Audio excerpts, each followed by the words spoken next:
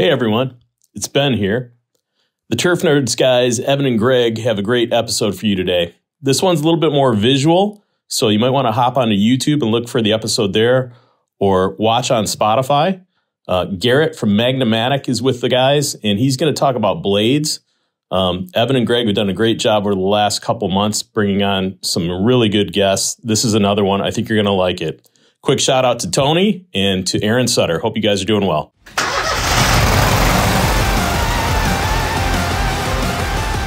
Gerd, welcome to the Turf Nerds podcast, man. Thank you. Greg and I have been excited to get you on. Let's just say, Greg and I could attest, Greg, right? Our knowledge of blade sharpening is very dull, and our knowledge of blade balancing is very unbalanced, Greg, right? Yes, I need to work on my skill set a little bit better, to say the least. Yes, and with that being said, Gerd is the vice president of Magna-Matic Corp. They're based in Wisconsin. And Gerd, let's just hop right into it. Give us a little background about yourself. It's a family-owned business for a long time from what I've seen. Then let's transition into Lawnmower Blades 101 because guys in our industry need to know this. I was uneducated until 2 years ago when I met you and the team at the Equip Expo. So, Gerd, the floor is yours. Very good, thank you. As you had said, Evan, the company is relatively old. My grandfather actually invented the blade balancer in the 1950s, late 1950s. And that, of course, came about because, and this is just a quick little history, that's kind of when push mowers and lawn mowing became popular, right? All the returning soldiers from World War II, and there was the housing boom. So you transferred from the real push mower that we all saw on Leave It to Beaver as far as a show reference goes, and to rotary mowers. And the problem with the rotary mowers, the blade is the flywheel of the engine. And so what was happening is my grandfather was first a Ferguson tractor dealer for implement stuff, and then he got into the lawn and garden stuff as that market got larger. And he was just a country dealer, basically out of his home or out of the farm.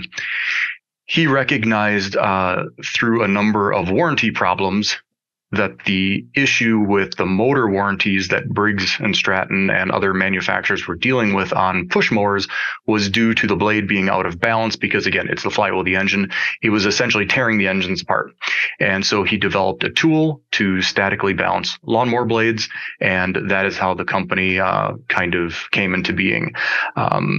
My father, who immigrated from Germany, purchased the company from his father-in-law, my grandfather, and then added all the sharpeners and everything else to it. He was a mechanical engineer, and so he developed really kind of the whole suite of products.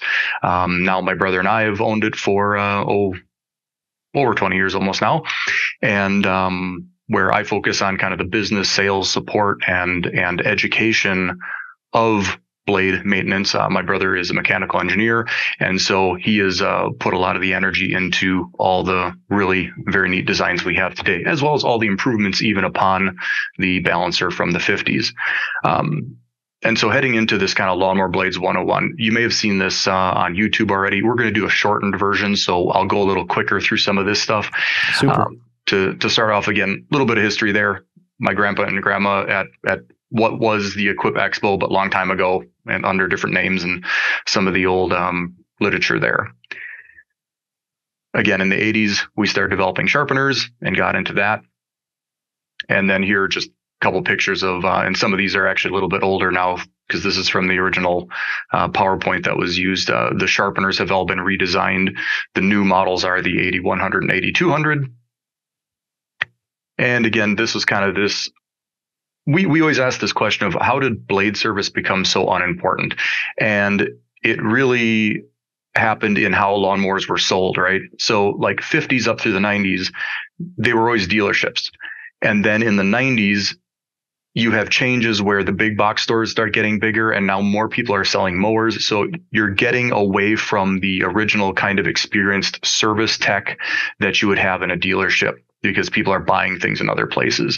And then landscape businesses grow like crazy in the late 90s and all through the 2000s and up to today. They continue to grow. And so as the industry has gotten further away, you could say, from manufacturer recommendations of how things should be serviced and kind of the technical nature of what it means to be a service tech. While the service tech still exists, it's just that there are so many more consumers now that are getting their mowers sometimes from other places. And so therefore there's a disconnect sometimes in education and understanding is at least my opinion of it. Now, to really understand a lawnmower blade, the big misconception is, and we'll get into it, a little quicker here, is that it is the tip that cuts. A lawnmower blade, while it looks like a rectangle, is really a circle. And it's easier to think of it as like a circular saw blade. Okay, it is the tips that cut. But why does a lawnmower blade look like a rectangle then? And it's because we only need 2 tips, because a lawn is not as dense as wood, where, let's say, on a circular saw blade, you would need 60 teeth, 120 teeth, whatever it might be for the cut and the type of material you're cutting. So therefore, when we only need 2 teeth, we don't need to make a full circle. You don't need to waste that much steel. So now a lawnmower blade looks like a rectangle. And the blade looking like a rectangle now gives this misconception to people that it's like a knife or a sword, because, well, now the shape is closer to a knife and a sword. And what also happened in the 90s is manufacturers started putting longer and longer cutting edges on. And while even though it's really only the first 2 inches doing that, let's call it 95% of the work, and you can tell this when you look at a lawnmower blade, you'll always find actual steel lost out at the tip, whereas the rest of the edge or the interior of the cutting edge is a lot of times at best polished. It might be nicked, you might have hit things, but wear from cutting grass or steel loss on the blade from actually doing the cutting work is all on the tip. The tip becomes rounded rather than pointed. And that is the definition of a dull lawnmower blade. It's not rubbing your thumb against it or across it, I should say, like a kitchen knife, but instead, can that tip, let's say, puncture your thumb? If you're pushing on the tip of the blade, is that, can you feel a puncture type of situation rather than brushing your finger across the edge? So again, it's cutting with this momentum and force of the tip. And again, why is tip speed such an important specification of mowers, right? Because the greater the tip speed, the more acres per hour you can cut. Okay. And by having that higher tip speed, that effectively relates right back to that tip cutting. And in this slide, we're simply talking about relating it to other cutting tools. If anybody's familiar with CNC milling machines, a shell mill or an end mill is very similar to the way a lawnmower blade works, except instead of the bed moving and the tool being stationary, a lawnmower, now the whole tool is moving over the stationary material we're cutting, right? Because we can't move the earth. We move the mower over the earth, where it's the reverse in a milling machine. So quick back thing to that tip speed and why that tip speed has to be so fast is because unlike other cutting methods where you're pushing against the stationary material, like let's say a board being fed into a table saw or even using a scissors or something else like that, we have to have super high tip speed because we're cutting with momentum. That tip has to hit the grass before it knows what hit it, right? Because there's no way of holding the grass. We're not putting the grass in a vise and then coming along with a cutting tool to cut it. There is no work holding for the grass. We have to be able to drive over the grass and cut it with such fast momentum that its ability to stand up on its own is the work holding, let's say. And again, here's just some information on just to kind of relate on how fast an 18,000 tip speed or surface feet per minute tip speed mower blade is equivalent to a car's wheel going 200 miles an hour. So we have to then relate that back to how important balance is if you expect to have the machine, the mower itself, running at the performance that the manufacturer promised it would cut at, as well as so that the components last as long as they possibly can. Quick anatomy of a lawnmower blade. We have the tip, we have the edge, the lift.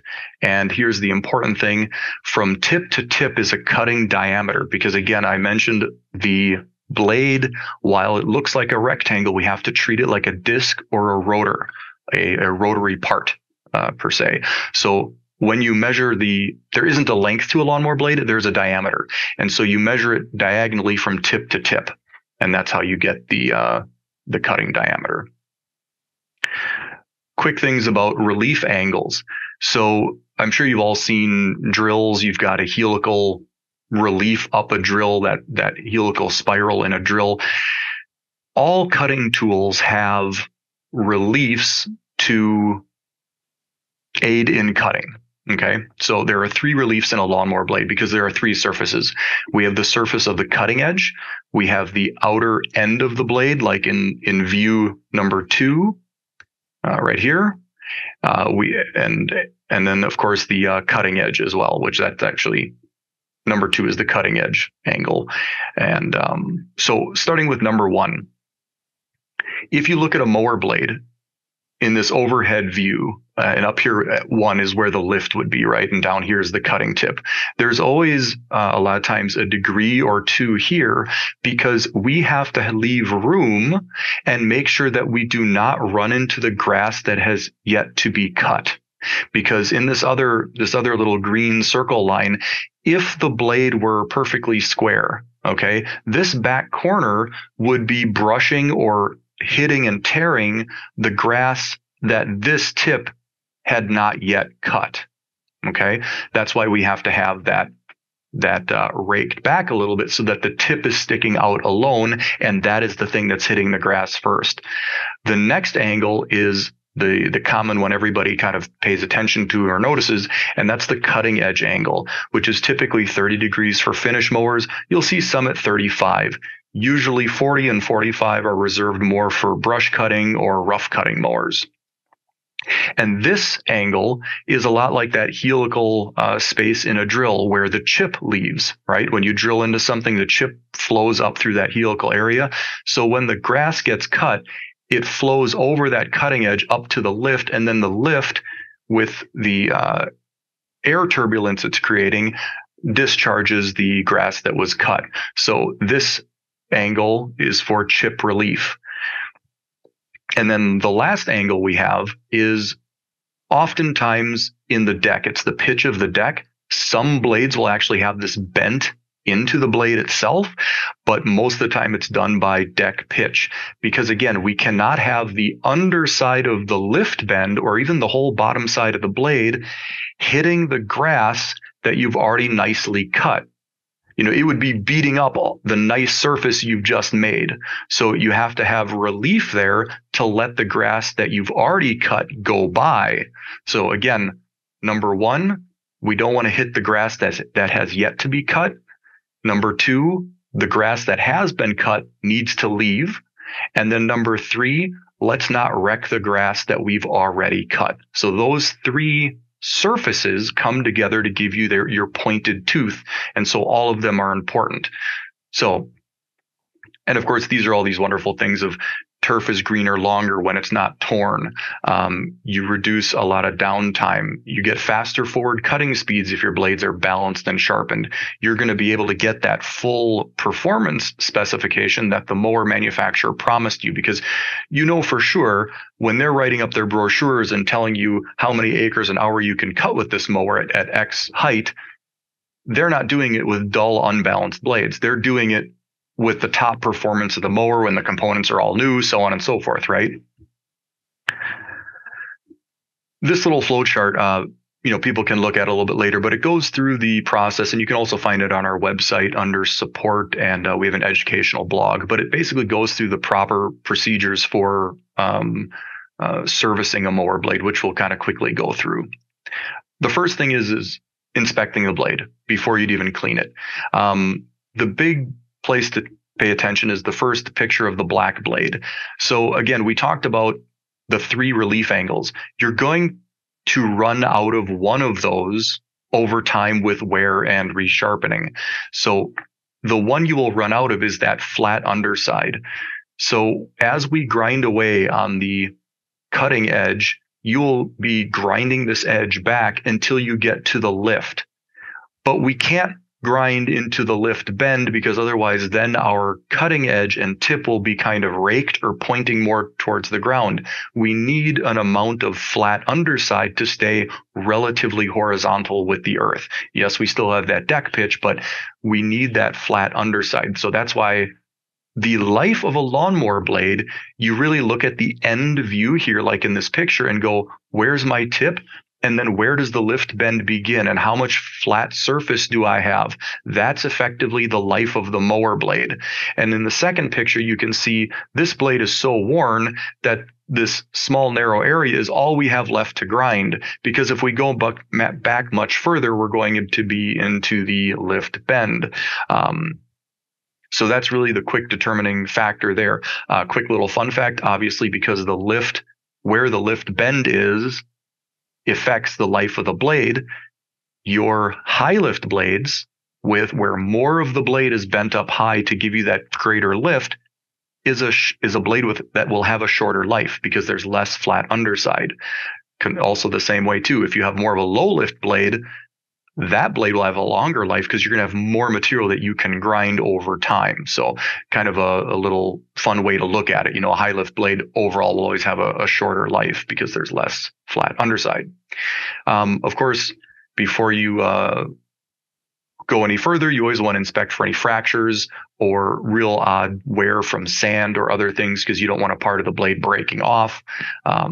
You would discard a blade that has any fractures or things like that. And two, if a blade is bent, you never want to try and rebend that. So then if we don't see that there's any obvious bends or cracks or things, the blade should typically be cleaned. We certainly have a machine for doing this if you have a lot of blades and want it done very cleanly. But even just soaking the blades overnight in Dawn dish soap, the stuff will scrape off relatively easily. You do want to get most of the material off so that you can get an accurate balance. You can inspect for fractures, so on and so forth. And do keep in mind too, some landscapers are also paying attention to not transferring diseases from property to property. I've had this be an interest from a number of landscapers that are starting to call in and ask about our blade cleaner because they don't want to transfer some disease from one property to another. So that's another reason for cleaning. Back to straightness. The blade balancer, which we've got a side view of the blade balancer here, has a gauge rod on the side to check if a blade is straight. Basically, you put this gauge rod close to the underside of the blade, you rotate it 180 degrees to the other side, and then you see if there's a deviation. And in our manual, we've got a tolerance guide. We've got it here too, but basically the longer the blade, the more it can be off. You never want to try and rebend a mower blade because they are os-tempered, which is a hardening process that increases ductility. They're meant to bend once. Once they bend and you try to bend that material back, the material can start to crack, and you may not see the cracks. And so you're, excuse me, creating a very dangerous situation if you're rebending blades or trying to, might have to cut here and do an edit. It's no problem. Excuse me a sec. I got to grab some water. Yep, no problem.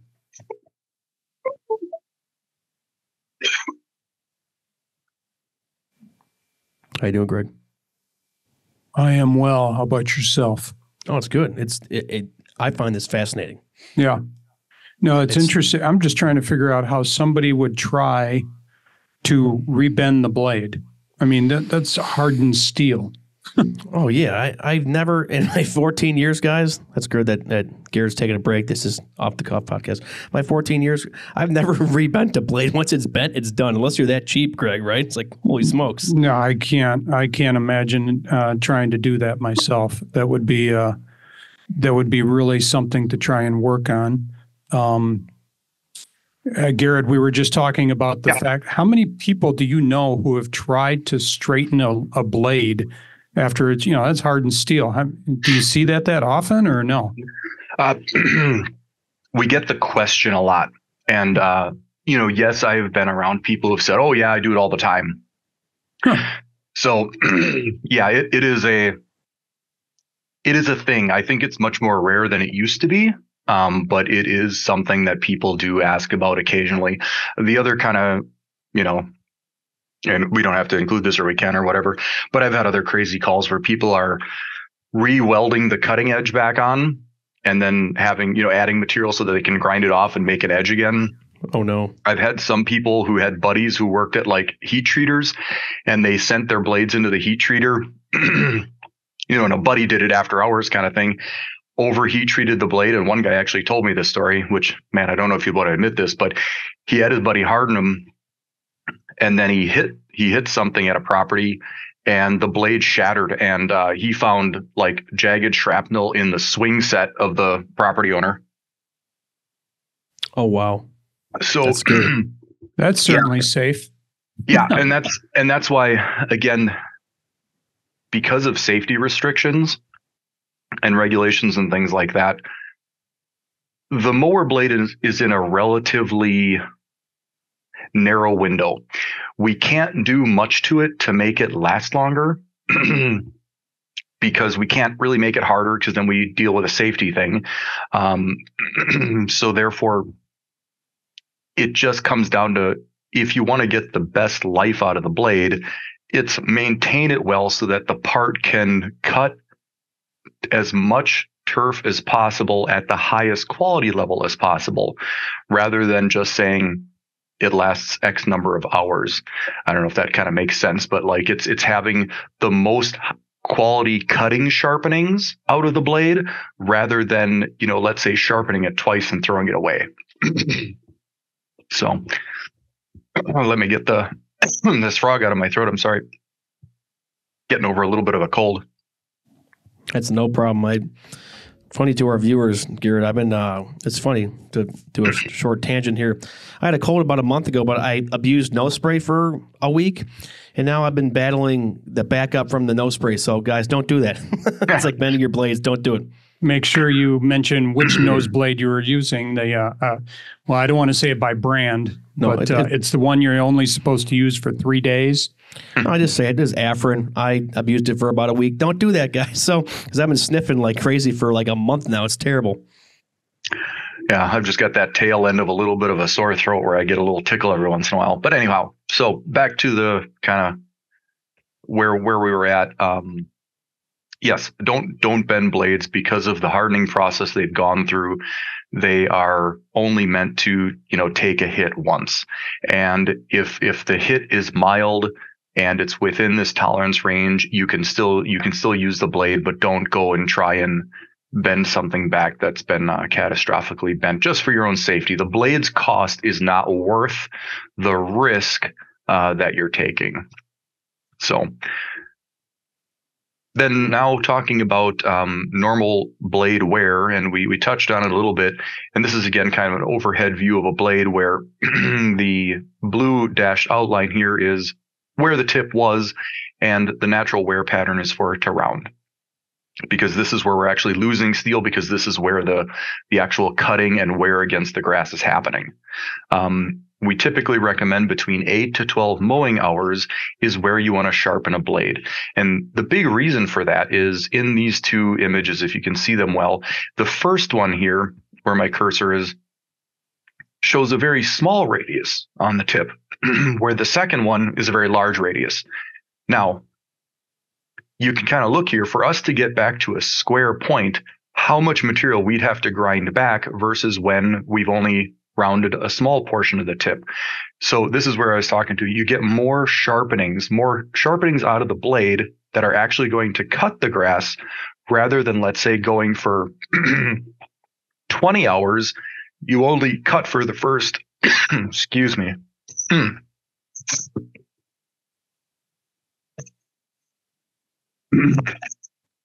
Sorry about that. You're doing okay, Garrett. Just take a little break there. I was just looking at that, and one of my questions was going to be, and you just answered it, 8 to 12 hours, 8 to 12 mowing hours. And then where eventually you're going to get to the point where you're talking about how much we can take off. And those are areas where I'm sure I've tossed out blades thinking I can't do anything else with. And I may potentially have been able to use them for a little bit longer. So So this is great. I appreciate this. Right. And it really comes back to those original, if I quick zoom back to here, it's how much of that flat underside did you have on that blade left? That's really that measure. And then really looking at the underside of the blade and going, well, okay, how far back do I have to get that pointed corner back? And if I'm not going to run into the lift and my cutting edge will still be relatively horizontal with the ground, we're okay. So, but back to this whole thing and the reason for the 8 to 12 hours and why people may think, oh, that's just crazy. Now, again, that's not machine hours, that's mowing hours. You can use your machine hour gauge to give you a rough idea. It might be closer to 15 machine hours because, of course, you're driving around with the blades not always engaged. But the point is, when we sharpen more frequently, you're never going to let that blade get to the point where it's tearing. Okay. We always want to be cutting the grass. And as soon as we get that rounded corner, we're going to be tearing.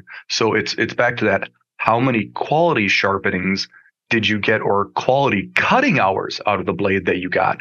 Because it's now, if your only aim is to just, knock it down and you don't care about the quality of the cut, of course, that's different. You could make the argument to never sharpen a blade if that's all you wanted. But of course, you're going to put undue load on that mower because it is going to take more energy for that mower to push that blunt corner and still knock something down with momentum. So here was just kind of a funny slide here of a gentleman on a 5-gallon pail with an angle grinder, how not to sharpen a mower blade, right? We need to do this in a safe manner, as well as something that's consistent. And angle grinders and all your kind of modified bench grinders and belt sanders, all these different things that people have kind of made, homemade things, or even some commercially sold things that are modified, either bench grinders or belt grinders, typically will have problems with safety and inconsistency. Again, sharpening professionally in a way that you can do it consistently. So back to, again, resharpening. This kind of shows, again, kind of where the red dashed line was, where the rounded corner was, and then like how much material was lost because the blade was left to go so long with such a large radius, right? And this is what will shorten the life of the blade overall, as well as it uses more of your abrasive. It uses more time to sharpen it. So again, when you get to sharpening in that 8 to 12 mowing hour range, I can say for any of our machines, that's going to be, sometimes 30 seconds of grinding. It's going to be very fast sharpening times. But now if you start letting something go 30 hours or more, now you might be standing in front of, our machine or any machine for, quite a few minutes just to hog that material down. And I'm sure everybody has experienced that. Oh, yeah. Again, here too, the other reason or point to using a machine that can give you a consistent cutting edge angle and really making sure you understand whatever machine you pick can actually do that. So here, this example is simply just that each line represents a sharpening. If I have all the lines consistent, I'm going to get more sharpenings than if I'm constantly changing the angle. For example, like freehanding with an angle grinder is awful because you're constantly changing the angle every time you grind it. So you're overall going to reduce the life of that blade inherently by your process. And that's the big reason for making sure the machine you're using can actually do a consistent cutting edge angle. And do be aware, and when you look at a machine, really look at how it adjusts for the angle, what angle it's truly set at, because surprisingly enough, some of our competitors don't even list some of that information or even show you or tell you how. Here's another thing about wear pattern and just dealing with what a blade looks like over its life. Now, these are both extreme pictures, but generally speaking, a blade cutting edge will be tapered over time. The dashed line was, of course, where the blade was when it was new. And with sharpenings over time, and because of the wear at the tip, you're always going to be losing material and grinding material away in that first, 2 inches or so that you want to blend the rest of the cutting edge in as kind of a big tapered look. This retains strength, and we're trying to leave as much steel on this blade as we can for safety. When people think that the cutting edge has to be parallel with the original shape of the blade, they will grind in the manner that we have listed as bad here. And, if you've seen like skag blades or other blades where they're high lifts and there'll be a notch cut out behind the lift, this fracture point gets even scarier where the whole end of the blade can break off. But there is no advantage. This blade, if we grind as shown, the cutting edge parallel to the original rectangular shape of the blade, pushing that back, this blade will not cut any different than this blade. They both have a pointed tip, and they will both, cut the grass. So removing all this additional material provides you with no tangible benefit. So let's see here. I'm sorry, Gary. I just want to interrupt you for a second. Yeah, go for it.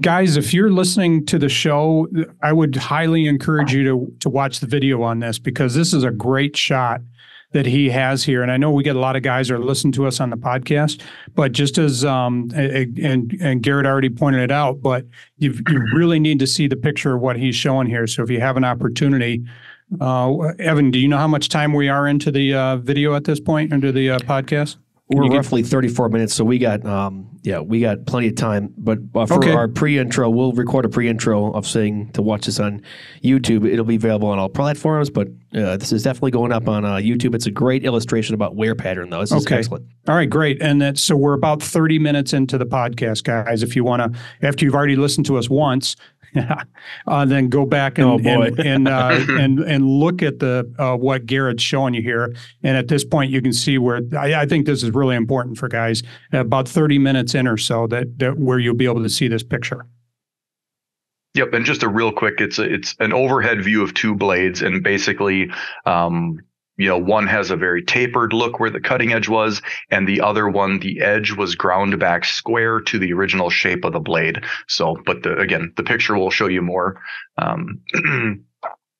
So quickly now getting into balance, because in the grand scheme of the flow chart that we were talking about, it went from, inspection, cleaning, checking the straightness. And then once we've done all those things, then we can sharpen the blade. It's getting both tips nice and sharp. Now we move on to balancing. Some people think balancing should be done before, but you're kind of chasing your tail if you put balancing before sharpening, because with sharpening, there is a certain amount of material we have to remove from the tips to get our tips back, and it is not going to be even from each side. And this is an important note about balance. The idea of counting how many passes you make on one side versus another is a totally unreliable and unrepeatable way of saying I balanced my blade, because when I sharpened it, I did 10 passes on one side, I did 10 passes on the other. That's how I know it's balanced. That does not work, because keep in mind, the mower blade did not wear evenly, because the lawn is not evenly, the density of the grass is not evenly distributed of where you're cutting. So therefore the wear is not even that is happening, as well as, not to even talk about like little nicks and things like that from not even hitting something massive, but just soil and sticks and other things are creating other nicks. And so the wear and mass distribution has completely become uneven from use. And this is the unique thing about a lawnmower blade, and why lawnmower blade balancing is important. And you don't hear about, well, I don't have to balance my car tires every so many hours. And it is because now they're balanced once. When you get new tires, your wheels are balanced. Everybody's pretty used to that. If you've ever bought a pulley for a mower, or let's say impeller or a flywheel or anything else like that, you'll see little drill marks around the outside at some place where somebody balanced that unit. They made little drill divots to remove material to get that part in balance.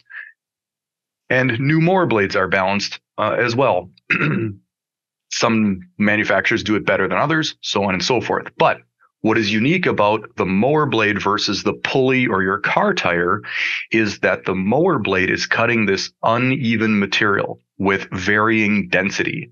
And because there are all these different things you could hit or run into or change the wear of that blade, whereas a pulley can run its whole life and it's never going to wear unevenly. It's only, let's say, a belt that's running on it that's rubbing, on it a little bit, but that's always going to be even. Same thing too with a car tire. Unless you would have a catastrophic braking situation where you would put a flat on a portion of the tire. Normally, a tire is always wearing relatively evenly because the road surface is quite consistent. The tire material is quite consistent. So you don't have this need for constant balancing. This makes a lawnmower blade super unique because that balance is changing all the time. And so we need to keep up on it at the point of the time it requires sharpening to maintain some type of balance throughout the whole life of the part. So normally, it also must be said that we'll touch a little bit on like the little tabletop cones and a nail in a wall do not function because they are not measuring from the center of rotation. Any rotary part, when you're balancing it, you have to balance from the center point of its rotation. Okay. So we've got this crosshair here with an arrow pointing. This is the center rotation. If I hang this on a nail at the wall, it's hanging from the top of the hole, not from the center. Okay. This is just a symbol for the center of mass. And now what we're showing in this diagram is horizontal unbalance, and where the center of mass locator is showing simply that the center of mass, we want it to be in the center of rotation. That would be a perfect balance situation. But because of also the mass distribution of the steel, as well as uneven wear, the weight of the blade or the out of balance position or the center of mass can move. And so here we're having it in a horizontal situation. So for example, if this blade were on the balancer, the side with this center of mass icon, or the right side of the blade, would want to swing down to 6 o'clock.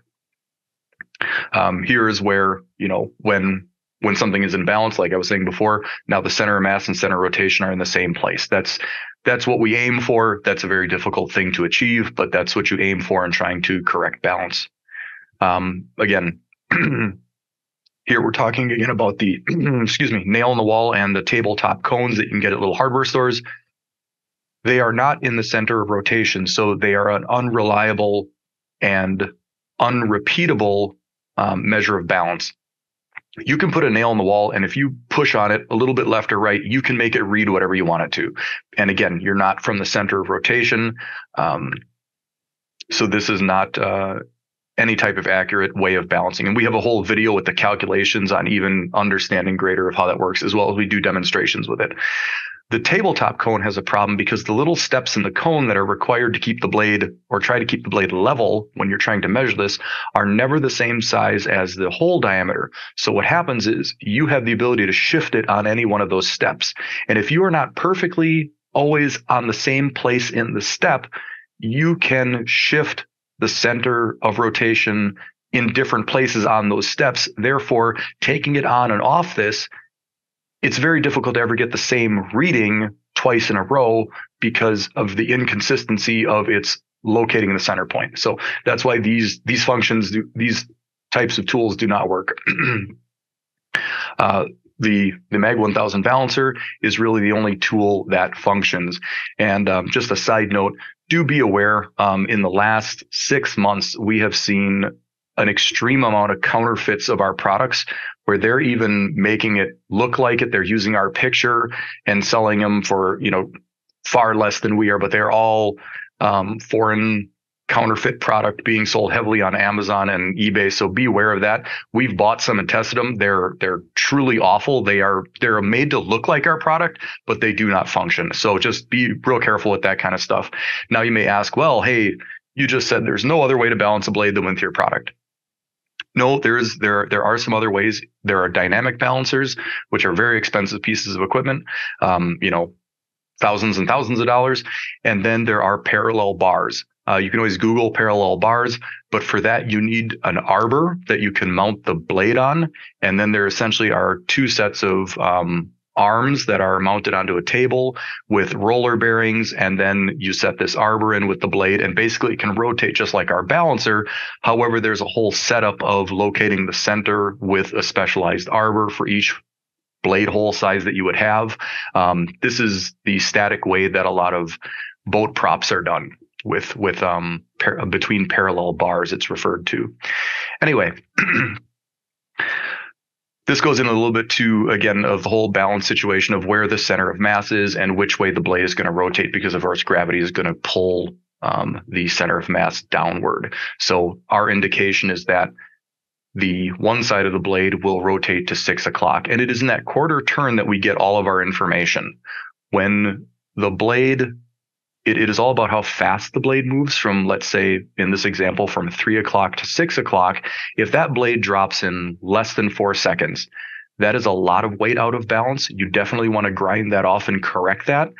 If the blade takes 6 seconds or longer, let's say it takes 8 seconds to get down to 6 o'clock, and maybe let's say it even stops at 5, that blade has fractions of a gram out of balance because of the sensitivity of our balancer. The reason we make it so sensitive and so accurate, so that you get a very fast reading. So in that quarter turn, within a couple seconds, you see how that blade moves. You've got all the information you need. And with a little bit of experience, you'll go, okay, for my blades, it moved that quick. That's X amount of passes for me, or something like that. And then a quick recheck on the balancer to see if you pushed at an even rate. There you go. This again is just talking about, this is all in our manual. You can always look at this later, but basically that same thing. It's the acceleration of the blade that we're trying to pay attention to. Some people think you have to place the blade on the balancer, walk away, have a coffee, and come back in half an hour and see where it stopped. The stopping point, excuse me. Oh my gosh. Some kind of update on something. Anyway. So scratch that. It is the acceleration that we want to pay attention to, because that gives us our information. Where the blade settles doesn't give us any real tangible information that we can use to correct it. Horizontal unbalance, and we'll go a little quicker over some of this. We go into more detail in the longer webinar that you can find online. But generally, horizontal unbalance is what we're dealing with mower blades. Because, of course, it's the two tips that are wearing, and because they're so far from the center, you have something called a moment arm. It's almost like a lever.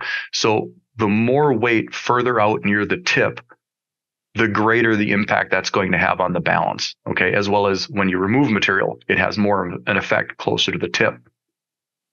And because it's the tips that wear, usually horizontal unbalance is what we're always correcting in mower blades. And then lastly, I mean, there's packaging if you're doing this service for somebody else, and that would be the end of the service process.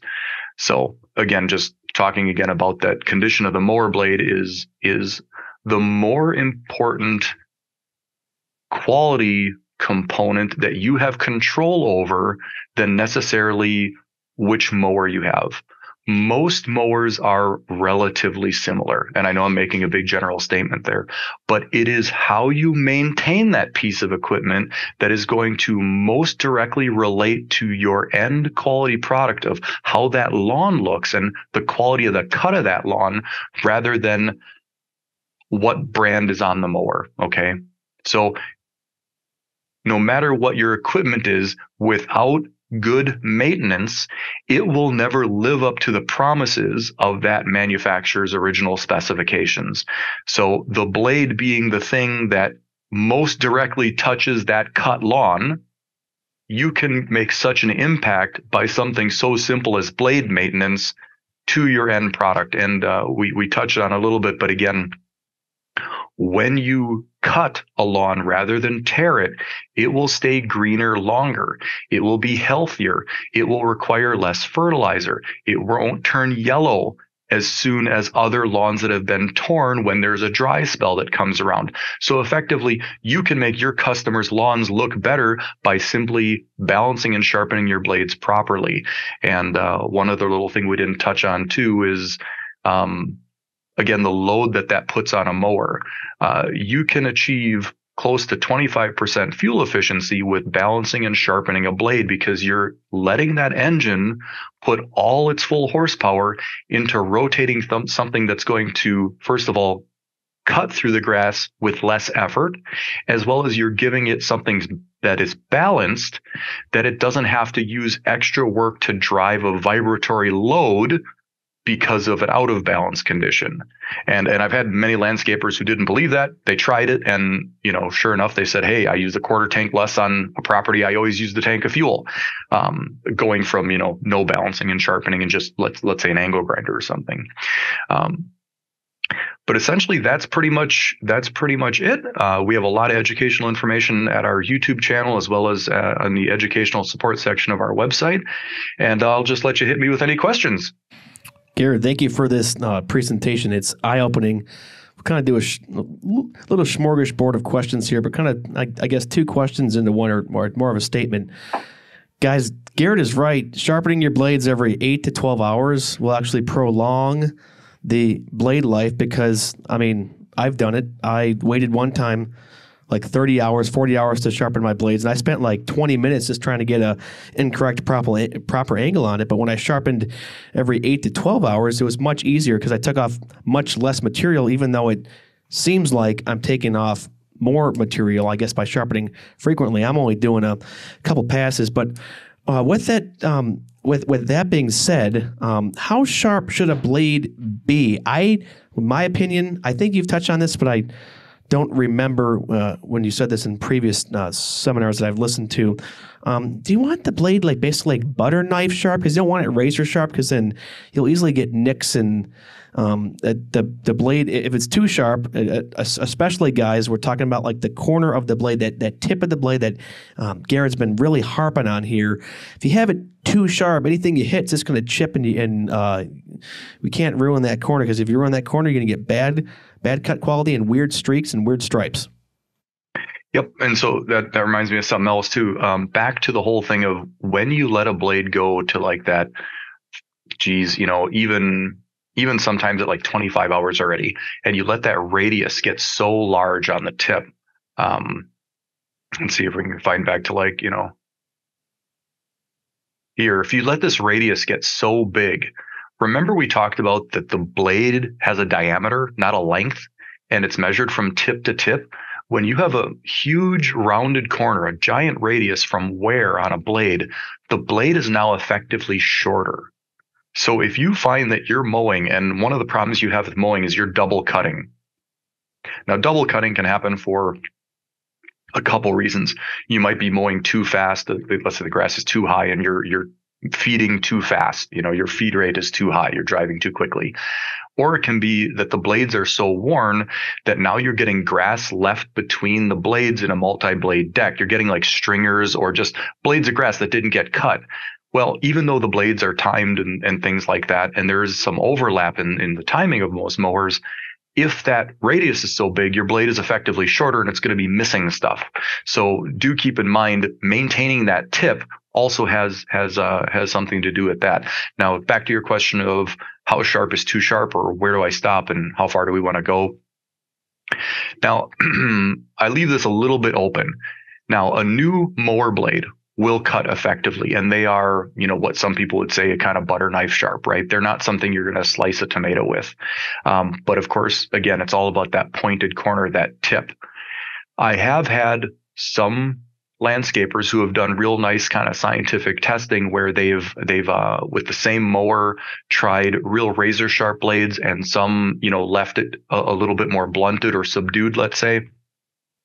And they found that sometimes the real razor edge does provide some benefit. A lot of times that has been more with some of the commercial blades where they actually have mulching blades. And when I say mulching, I mean blades that are actually wavy, curvy cutting edges, where some of the interior of the edge may do a little bit of recutting, depending on if the baffle system within the deck and the lift and the design of the blade are all working together. Okay. Some mowers and some mower manufacturers have gotten that, let's say that that recipe to work. And there are other mowers where no matter what, because of either how they've laid out the baffles in the deck or whatever, it's still really only that first 2 inches that's doing all the cutting. And like I said, that razor sharp stuff, I think is only really going to benefit some of those real specific mulching situations.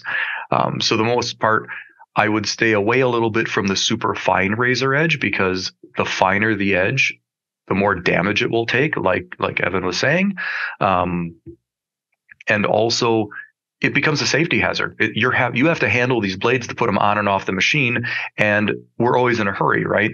So if you have this super razor edge, and even if you're careful with good gloves, they can be super sharp, and it's easy to cut yourself. So what I always recommend is, if you've had to sharpen the blade, let's say because of damage or repair or anything else like that, or the tip was just so bad that you make the edge a super, super fine razor edge, just to lightly take a file, and not necessarily perpendicular to the edge, but kind of at a little bit of an angle from the bottom, and just lightly take that burr off so it's not as crazy sharp. One other little thing I'll touch on, some people like the idea of something that was popular for a while called killing the edge, where people would make a razor edge and then take a file and, let's say, square the edge. So they take a file and go perpendicular to the edge, run down it, and kind of put this bluntness on it. You can certainly do that. I don't think you're going to get a giant advantage one way or another. Will it make that leading edge a little stronger? Yes. But you're also then sacrificing some of your tip, depending on how far you went, right? And we're kind of just talking about this now, but it depends on how far someone would go with that file. I would say use the file for light deburring, largely for handling safety. That's perfect. Hey, Greg, do you? I think you had some questions, Greg, didn't you? Yeah, I did have a couple of questions for you here. You've actually touched on quite a bit of the. I wrote down about 8 or 10 questions, and I think you've covered most of them. Going back to cleaning your blade prior to even sharpening it, you mentioned soak it in Dawn dish soap and in a bucket of water. Yep. So that. There are a lot of ways you can clean a blade. Some people use pressure washers. We, of course, like I said, we make a machine for it that will do it very quickly without making a big mess. Some people use open wire wheels on bench grinders.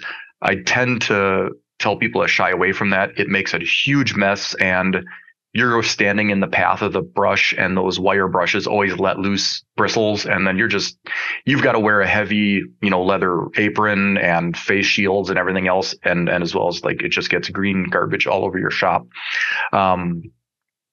Really, I think what the easiest, least effort way of doing it without buying our machine is either taking a 5-gallon pail, or let's say kind of like a smaller animal stock tank, fill it with water, with Dawn dish soap, and let the blade soak overnight. And then overnight, in the next morning or whenever you get to them again, you can use a paint scraper, a big putty scraper, and most everything will come off relatively easy if you have that time to wait and set them in the water to soak. Now, you will have kind of dirty water to deal with, but that's, I think, easier than, like I said, pressure washing. I think when people try to pressure wash them in their driveway, all they do is shoot their blades down the driveway. But some people like it, so I've done that. There's a lot of different ways you can do it. But and if you have a cat, they have fun chasing after it as well. But it's that's really important. And I was going to ask you about the wire wheel. If after you soak it, do you wire wheel it? But you just answered that as well. But I kind of find it interesting that when we were talking about going 8 to 12 hours on a run time, on actual mow time, it's almost, I think of it as almost like flossing your teeth. If you do it enough, because everybody always says, it's not doing me any good to floss my teeth. But when you go into the dentist, that's when you find out the advantages of flossing your teeth, because you spend less time. And now you just said you're spending less time when you're doing it more often. You're spending less time sharpening as opposed to waiting it out too long. Yep, and the analogy works, for the blade, just as well, because not only are by flossing and care, you're extending the life of your teeth. By regular care and maintenance, you're also extending the life of the blade, as well as, again, like with the teeth, you're going to have a higher quality life without pain while you're eating if we take care of the teeth too. right, and all of that too. Whereas again too, now if we have a blade that we're maintaining regularly and more frequently, we're getting that higher quality cut on all the lawns we do, instead of only the first 10 hours of lawns we do. Because if you have somebody who, let's say, sharpens once a week, and they're doing, even if they're not doing 10-hour days, whatever, let's say they're doing, 5-hour days, their first 2 days, everybody's lawn looked nice. And then the rest of the week, everybody else got a torn up, rough cut lawn. So it's one of those things where, and here's another thing that jogs my memory too. A big suggestion for people, if they're looking at this and going like, oh my God, I'm going to have to take these blades off every morning and I'm going to lose all this time in the morning. While I understand what I'm suggesting is an investment, try to have a set of blades that will last you, or have enough sets of blades that will last you a week. So if you're cutting 10 hours a day, well, then have a set of blades a day. If you kind of do that 10 hours every other day, because again, you're using multiple mowers, each mower is not doing a full 10 hours a day. It might be kind of every 2 or 3 days. Have 2 sets of blades for the week then, if that's your situation. And then do all your sharpening on a rain day or at the end of the week, and productionize that work.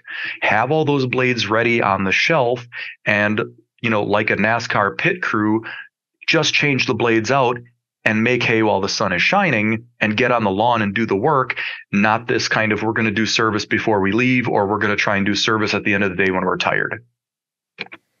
Well, that's a good one, Gerd. Quickly on that, say your blades are sharp, we have your balancer. Now I have your balancer and your sharpener, because it's backed by logic and science stuff here.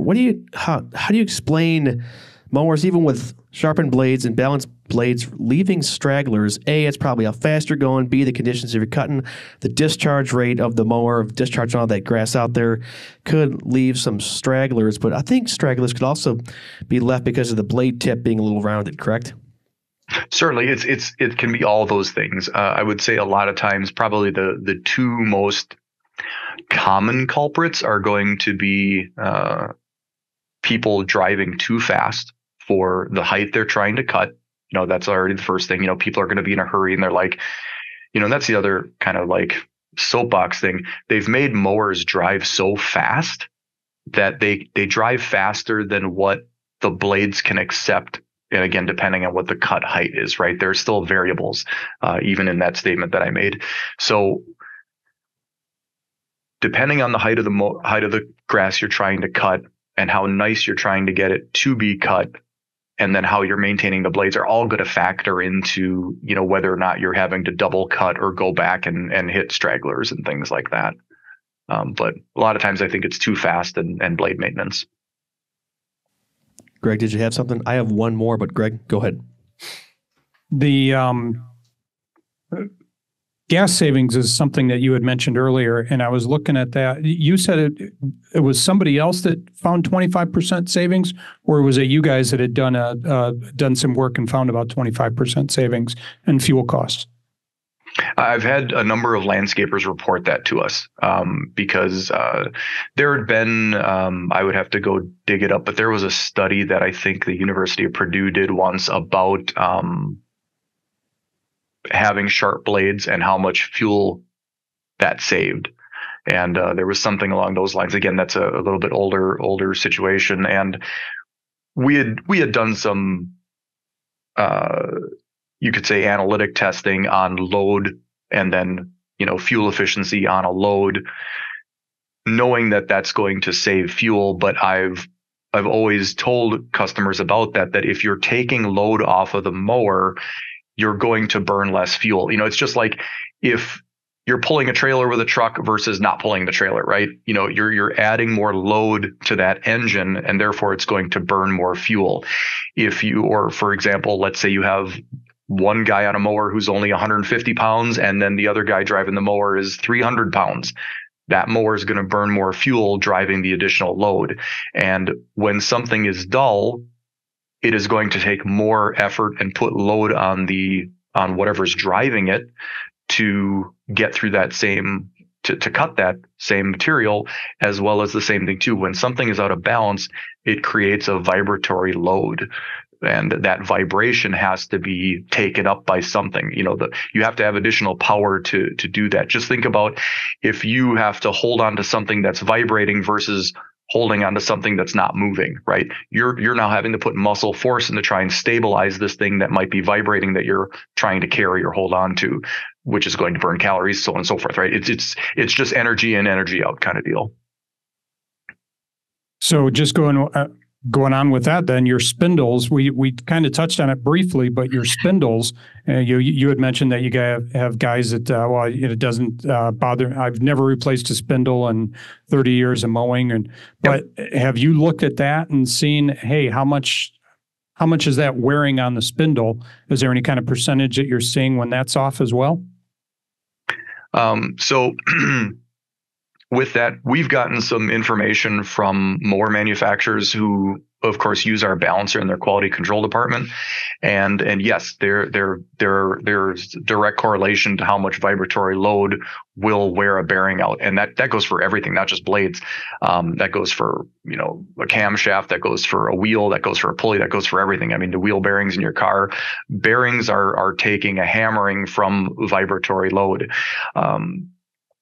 But kind of more directly to your question, over time, we've seen mower manufacturers use larger and larger bearing spindles, and it is my opinion or assumption that is largely being done to get mowers through a certain general life, whether it be the warranty period or whether it might be through a normal number of hours before they would then suggest a normal maintenance.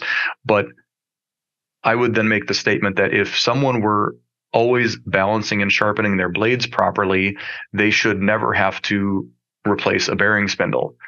Those bearings in there should last easily the full life of the mower. And it is oftentimes the people that say, I've never replaced a bearing spindle. One, they're either just luckily getting manufacturers that are super oversizing the bearing spindles to just deal with that lack of maintenance, or oftentimes those are people who are leasing mowers for only a season or two, and they're never dealing with that extended maintenance kind of situation. Of course, in this industry, we've got a lot of different philosophies on how to deal with the cost of equipment, right? Some people like to lease things, some people like to own it and essentially use it up its full life and repair it and drive it into the ground kind of situation. So it really depends the mower manufacturer and how you're using it. But no matter what, you're still going to gain a faster forward cutting speed, and you're going to gain fuel efficiency, even if you're not concerned about lengthening the life of the equipment. But yes, balancing is also preventative maintenance. Right. Great. Thank you. It's funny. Greg basically asked my question. Gerd, it's been real. Thank you for coming on our show. Do me a favor, push your social medias. What's your kind of special big ask right now for this upcoming season? We'll see you at the Equip Expo in 2024. But where can we find you on social media, and what last wisdom nugget can you leave these guys? Because you've corrected my false ways. I sharpen way more frequently now, every 8 to 12 hours. Balancing is important, even though, as Gerd said, they're overpowering, or they're overbuilding the spindles so they last. What's kind of your last pull thing here as we park the mower into the trailer? Really, again, just realizing that the blade is the most critical or tangible component that you have control over to result in the best quality cut that you can give your customer. Because when it's all said and done, as a lawn care professional or landscaper, you are looking and selling the service of a beautiful lawn. And if something as inexpensive and easy as maintaining the blade, arguably probably one of the least cost parts on the whole mower, if you just put a little effort into that, you can gain so much on the quality of the product you provide, or that service, which is of course, your product that you're providing to your customer. And it's such a simple way of adding value to your business and to your customer base. And that's probably where I'd hit it. So the blades are more important than everybody likes to think. Again, they're not exciting. They're not. It's not a sexy part of the whole job. But if you pay attention to it, you can reap some rewards. Perfect. And where can people find you online? Of course, you can go to Magna-Matic.com. And check out all our equipment there. Under the support section, we have a lot of educational information. We have a whole educational blog with a lot of articles with a lot of the same information from the webinar broken up into other things, as well as other additional things. On YouTube, it's Magna-Matic Corp. On Instagram, also Magna-Matic, and we're also on Facebook too as Magna-Matic. So check us all out there. We're doing more and more on YouTube. We just started a tip of the day series where we're going to be doing little tips of, like, whether it be information about this blade or a specific blade, to different ways you can use our equipment, or other little ways you can get more out of things. That's a new section we're doing, but also even feel free to call, because we're a family company on our third generation. We take a lot of pride in the equipment. We think there's a lot of value in educating the customer base so that they can understand what they're doing and why they're doing it. Give us a call. I'll be happy to talk to you. If you've got your own questions, give us a call. It's 800-328-1110. I'll be happy to talk to you about any of these subjects in more detail, or in specific relation to your business, because that's what we're ultimately here for. We're a machine builder, but we're here to provide that support to our customers. And that's the big thing that's different about us than any of the catalog companies that you might buy from. And again, most of what we compete with is foreign stuff. So if you're looking for a piece of equipment that you're going to get a full 2-year warranty and lifetime phone support, and you could call a human and actually talk to the people who actually build it. That's a concept. That's what we offer. We do not use a push 1, 2, or 3. When you call Magna-Matic, a human always answers. And if the lines are all busy, yes, we do have voicemail. That's about the only time. That's the only time it's not. But give a call. We're happy to talk about anything. Greg, you got anything to close, Greg? No, I just really want to thank you. This has really been eye-opening for me to be able to take a look at this. And I'm one of those guys that doesn't sharpen enough. So this is really important that I have this opportunity. And, that one that I was saying about 30 minutes in, just to be able to take that angle, because I thought I'd had to get rid of my blades. Now I learned a new angle that I can sharpen at and still be able to get some extension out of my blades. So I appreciate it. Guys, listen to this. This is great. And then you guys are going to be at the show in Louisville? Yes, we go to that show every year and have since, I think 92 or something like that. So that's where you can really kind of get your hands on the equipment. One kind of little fun thing, because of the safe nature of our equipment, the way we enclose the machines to control sparks, dust, and also how quiet our machines are, we're the only lawnmower sharpener manufacturer that is allowed to demonstrate indoors at Equip Expo. All of our competitors have to demonstrate outdoors because their machines are so loud and noisy. So it's something where you can actually come and try the machines at Equip Expo and talk to us and really kind of pick our brains. And last little plug I'll give with our latest system, the 8200 platform. One new thing, of course, in this industry and in most industries, products are based on a product line, and a lot of times you're moved up through a product line, right? You buy something, you start out here, you need something, and you expand, right? We built our new 8200 platform almost like the idea of the way car companies make a car chassis, and then you can have other models off of it. So we have one platform that someone could buy the base model and over time change it into water cooled.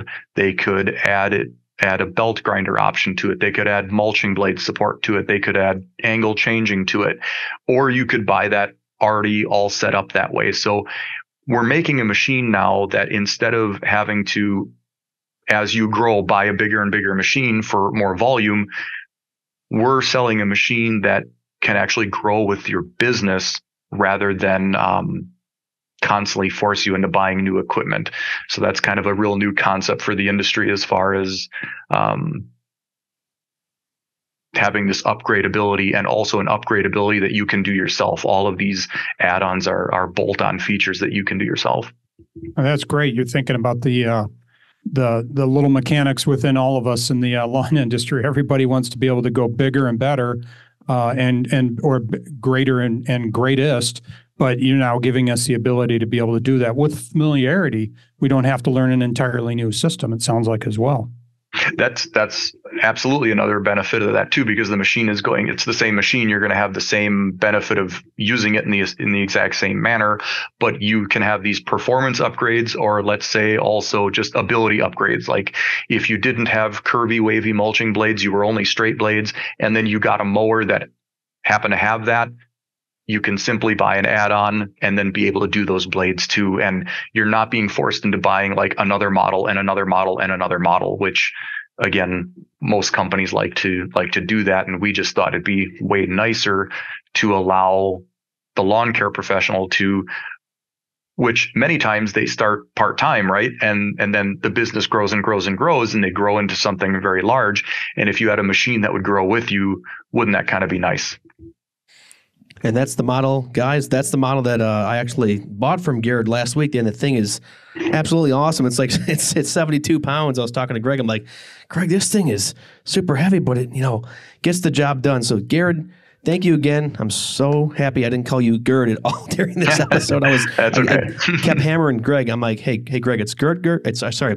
Gerd, not Gerd, because I call him Gerd 1,000 times on the phone, and I felt terrible. But Gerd, thank you. I'm going to be sending you something in the mail as a token of my appreciation shortly. Guys, check them out. Magna-Matic Corp. Google them. They're on YouTube. And Gerd, we hope to see you here at the Equip Expo in 2024. That's all I got. Excellent. Look forward to it. Thank you. Thanks again, Gerd. And like and follow us, guys. We appreciate it.